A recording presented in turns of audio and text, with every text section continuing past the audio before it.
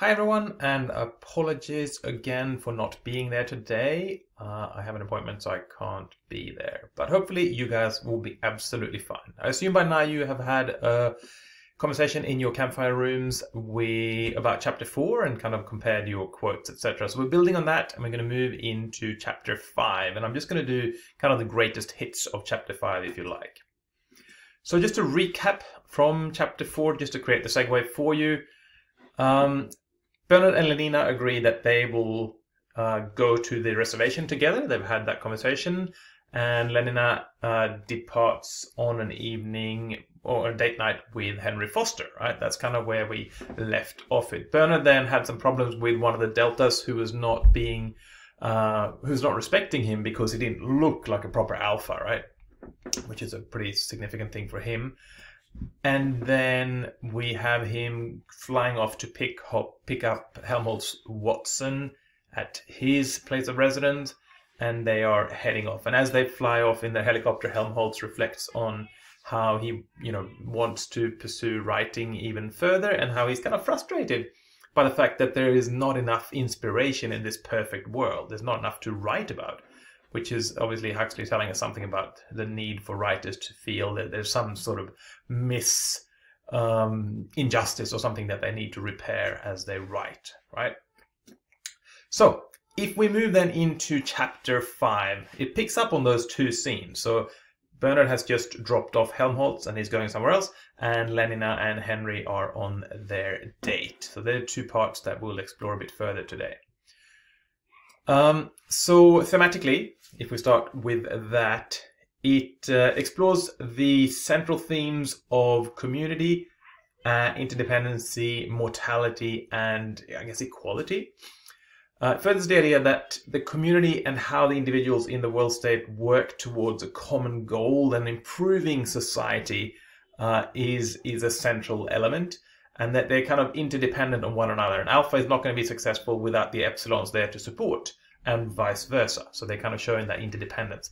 It also explores human mortality and how death is an equalizing force, and how in this society we are all a cog in the wheel. We're all interdependent, we're all needed, and we're all contributing. And after death, we're all the same, right? So we all contribute the same amount of phosphorus, in this case, to creation and to fertilizer, etc., once we are dead. So consequently, the structures, the hierarchical structures that people have put in place are really irrelevant in the bigger scheme of things, I should say. So I want to deviate slightly here and just kind of connect this chapter to Shakespeare, actually, because we'll see later on as we go into the book how much Huxley values Shakespeare and how he kind of portrays Shakespeare as central in many things in terms of philosophy and understanding the human being. And this scene kind of echoes greatly one or two scenes really in Hamlet, towards the end of Hamlet, from Act 4, when Hamlet has a conversation with Claudius the king, and also when he talks to the gravediggers in Act 5. In both those cases, Hamlet's kind of reflecting on the fact that humans really are nothing but food for maggots, that we feed ourselves to eventually die and become food for maggots, and how when we become maggots, a fisherman might put a maggot on their hook and find a fish and then eat the fish. That could be a beggar eating a fish that has previously, that maggot has previously eaten a decomposing king. And therefore how a king might go through the guts of a beggar. So Hamlet's kind of using that to illustrate that it doesn't really matter if you're a king or you're a beggar. Everyone's kind of dependent or connected to everyone else. And Huxley kind of connects back to that theme. It's not as explicit here as we'll get other references. Obviously the title, O Brave New World, is a direct quote from Shakespeare's The Tempest. And we'll see much more of The Tempest and other plays as we move into the later chapters. Cool, so they're the central themes. So if we then look at Chapter 5 is divided into two parts. The first part is Lenina and Henry's date night. Their date consists of them playing obstacle golf. They've just finished obstacle golf. They're coming home, they're flying home, and they fly over the Central Crematorium in London. And that's where we get these scenes about mortality kind of developed, where we get to explore the phosphorus recovery. So if you see that quote on the slide, phosphorus recovery, explained Henry telegraphically. On their way up the chimney, the gases go through 4 separate treatments. P2O5 used to right out of circulation every time they cremated someone.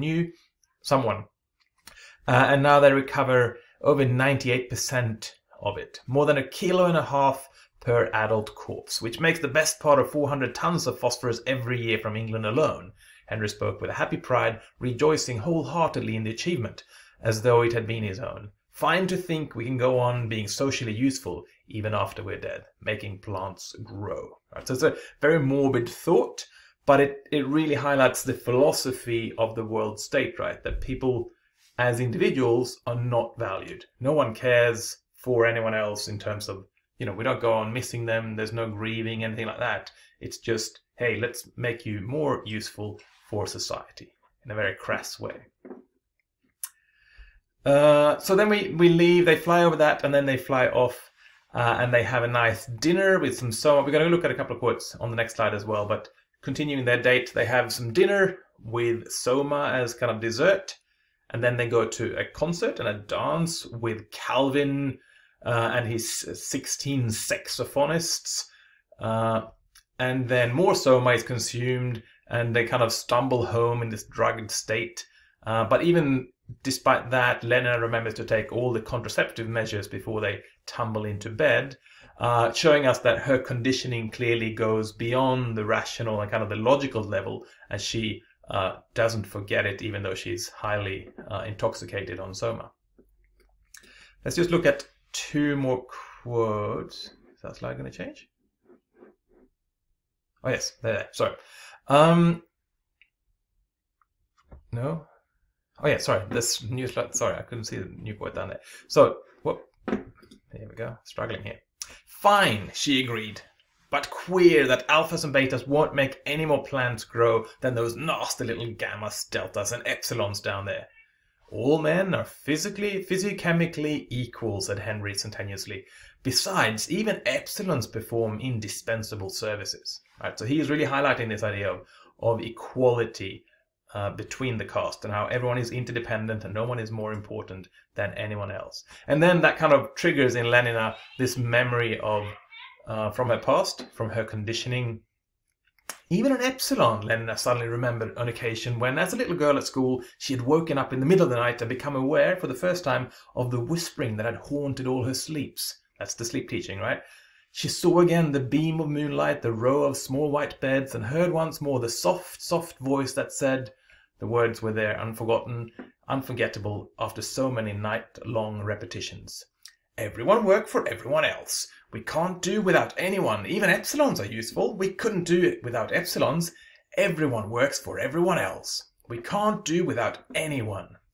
Lenina remembered her first shock of fear and surprise, her speculations through half a wakeful hour, and then, under the influence of those endless repetitions, the gradual soothing of her mind, the smoothing, the stealthy creeping of sleep. I suppose epsilons don't really mind being epsilons, she said aloud. So there's that realization as well, that Lenina kind of connects that, okay, yeah, it is important that we have this. So that's the kind of the end of part 1. As they stumble into bed, we leave them together. And we cut across to Bernard, who has just left his dinner with Helmholtz, and he's going straight off to his solidarity service. At the solidarity service, they form a circle. 12 people are in the room. They form a circle. So 6 men, 6 women. They sit, so woman, man, in a circle. And they all have this bowl of soma spiked ice cream that they have a spoonful and then pass that along. So gradually they move into, obviously, a soma intoxication. And then they start singing songs, which kind of takes them into this trance-like state, and eventually results in what they call an orgy-porgy, to give them a sense of community. So they come together and they share their bodies with one another. As Bernard struggles to kind of fit into this, right? He obviously struggles in most social situations, but in this he doesn't really join in wholeheartedly in the solidarity service, and he certainly doesn't feel like the orgy is really he can't really focus on any kind of pleasure in that. Instead, he's focusing on the unibrow of the girl sitting next to him. But I thought we would share just a few verses from one of the songs that they're singing, so you get a sense of how that community service or solidarity service operates. So the song they're singing there is, "Forward we are 12, oh make us one, like drops within the social river. Oh make us now together run as swiftly as thy shining flivver." I have no idea what that is. "Come, great being, social friend, annihilating 12 in one. We long to die, for when we end, our larger life has but begun." Because they'll come back as plants or something, right? "Feel how the greater being comes, rejoice, and in rejoicings die, melt in the music of the drums, for I am you, and you are I." And then it goes into the whole orgy-porgy stuff in the next few verses. But so it's kind of highlighting the same themes as we had in part 1, right? That humans are interdependent, we're connected, we all depend on one another, and also this idea that we are useful to society even in our afterlife, if you like. Cool. I think they're the central idea. So now that you've finished this chapter, if you've got any questions, obviously, or enter a comment or a question in this assignment if you've got them, and then click submit so that you're done with this particular summary assignment. And then you move on to chapter 6. Chapter 6 has 3 parts to it. There's Bernard and Lenina's first date, which is kind of a lead up, I guess, to the trip to the reservation. And then when they come back the next day, Bernard goes and asks permission from the director to travel to the reservation in New Mexico. And then in the part 3 of that chapter, they actually commence their travel to the reservation. And we get a sense of what's there, but the next couple of chapters are going to be more focused on the events at the reservation. So take your time, read through that chapter and annotate it, and particularly focus on how this chapter contrasts to the ideas in chapter 5. Look, for instance, at how Henry's and Lenina's date over flying over, and they kind of marvel at all the scenery of London and how great the whole machinery is, and how efficient the phosphorus, the extraction of phosphorus is from the factories. Compare that to what Bernard does with Lenina when they fly in their helicopter together. If you have any other questions, obviously post those on, as I said, in the assignment, or if you want to email me, we can do that as well. Reminder that at the end of school today is the end of the grading period. So if you've got anything that you need to get done, office hours today, I'm not going to be there, but you can use that time to get anything finished. And then hopefully everything is up to date by Monday. So graded and entered by Monday when I put the grades in. Lovely. Have a good weekend, and I'll see you all again on Tuesday. Take care.